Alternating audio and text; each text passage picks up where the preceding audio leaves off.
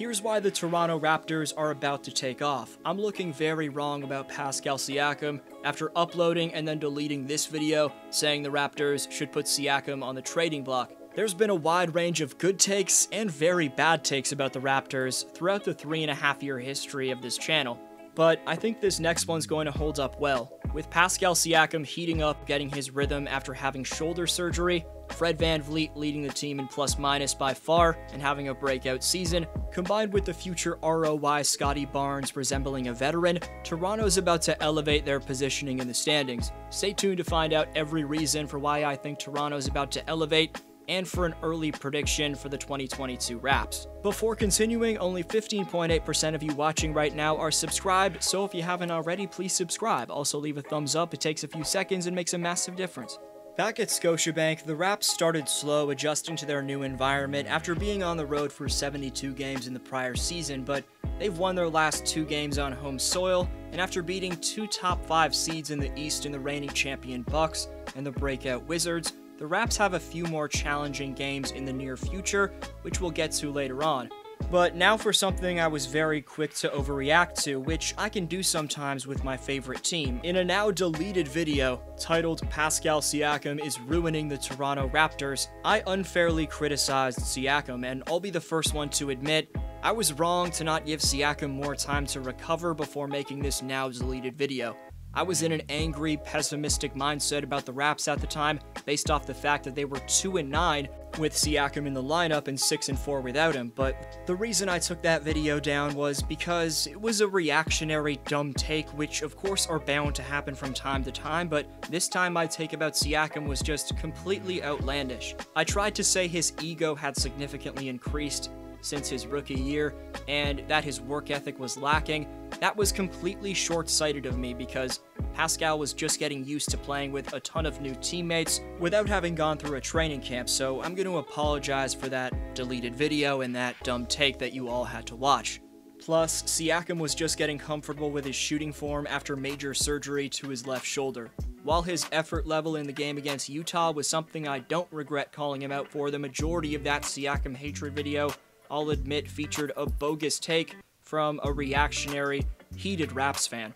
So with that out of the way, let's focus on how Pascal's been getting his game together. Starting to find his groove in 10 of his last 11 games, Siakam scored at least 17 points, which has included 2 30-point games and 5 20-point outings. I was at the Raps game last night, and I could tell Spicy Peas found his rhythm as the man's finally resembling the second scorer he was next to Kawhi in the 2019 playoffs. Maybe the shoulder Siakam just had surgery on was a ligament he needed to have operated on for a while.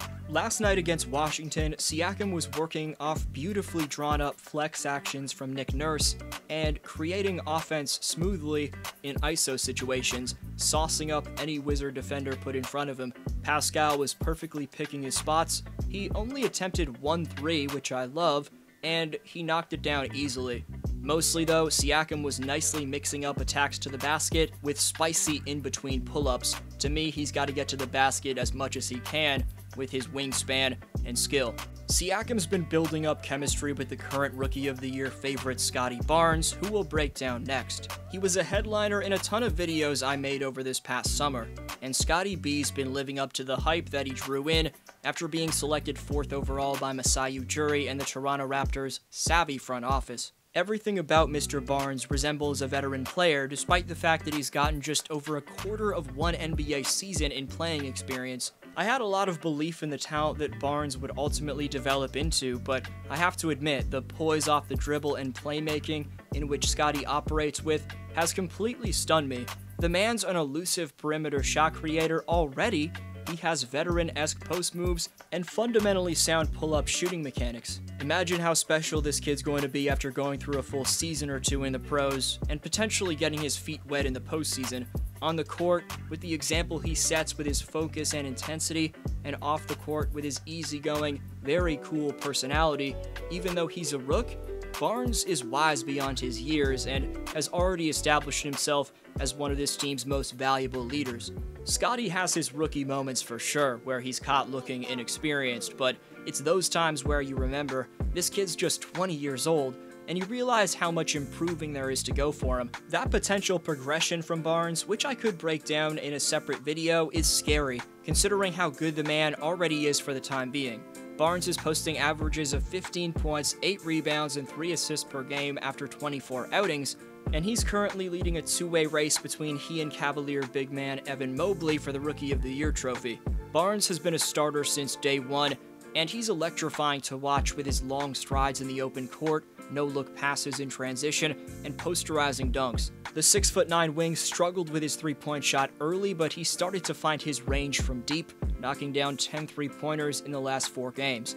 Barnes has already recorded 3 double-doubles, and he's 10th overall in offensive rebounds with 63 so far this season. He's averaging over 35 minutes per game, which is 13th most in the NBA, and he's shooting 49% from the field. Speaking on the Rookie of the Year trophy, Barnes told Yahoo Sports last month, "It's definitely a goal of mine for sure, and something I would love to achieve. But right now, I'm just trying to play basketball, win games, and do whatever I can to contribute to this team when I'm on the court."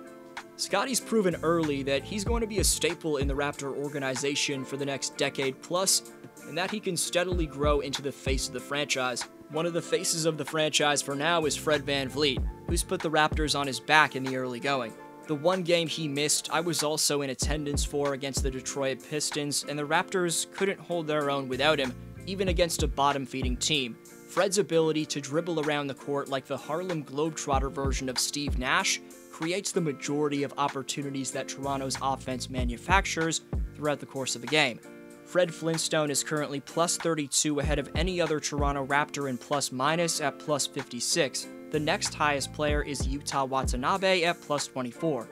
This has quietly been a breakout first quarter of the year for Freddie, as he's averaging a career-best 20 points, while also shooting a career-high 44% from the field.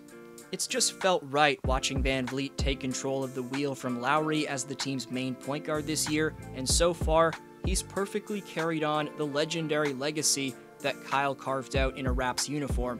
Fred was a big part of the Raptors' championship run 2.5 years ago, and now his motivation is to fuel the organization back to the postseason and get the young Raps core some playoff experience. Delano Banton was talked about in my Raps video last month, and he's another rookie heavily counted on in the Raptors system. Given Masai Ujiri's ability to select stellar talent deep in the draft and the young talent and star caliber veterans that are currently in place, the Raps don't need to tank for the lottery. The front office has proved in the past that it can rebuild on the fly. Overall, there's still a ton of weaknesses with this Raps team. They desperately need Khem Birch back, as the squad ranks last in defensive rebounds per game.